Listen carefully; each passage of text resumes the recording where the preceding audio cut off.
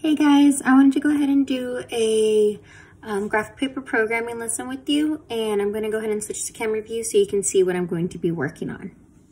Alright, so I'm going to do the best I can to keep you guys in view, but the activity that you're going to have is a blank grid. You're also going to have some written code that you can do as a move forward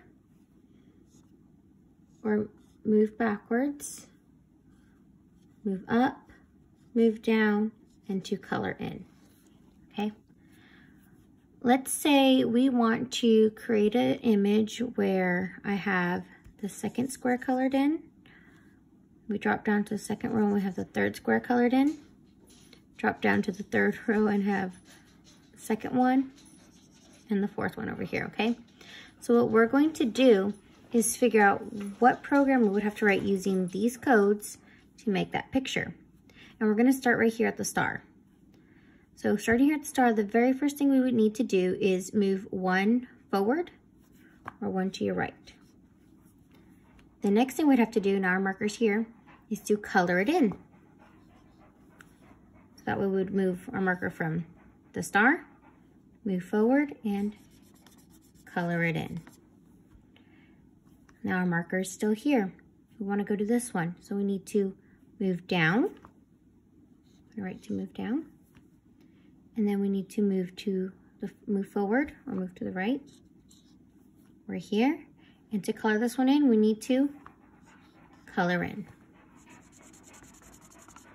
Okay, we're going on to the next one. Remember, these are just our directions; they're not part of my code. This is line 1 right here.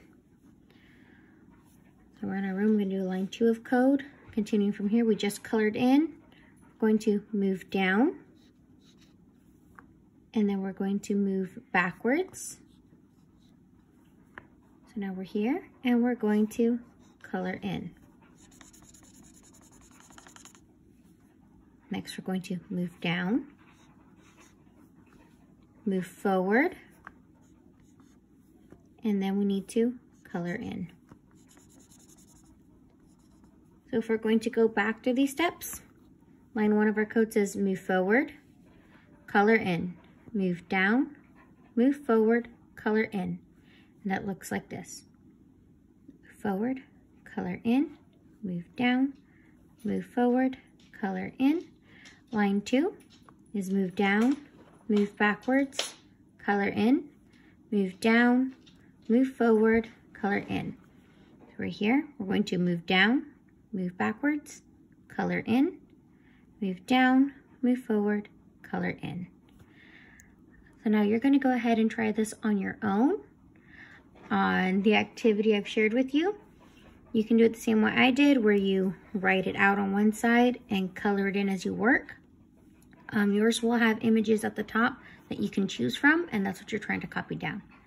Go ahead and give it a try.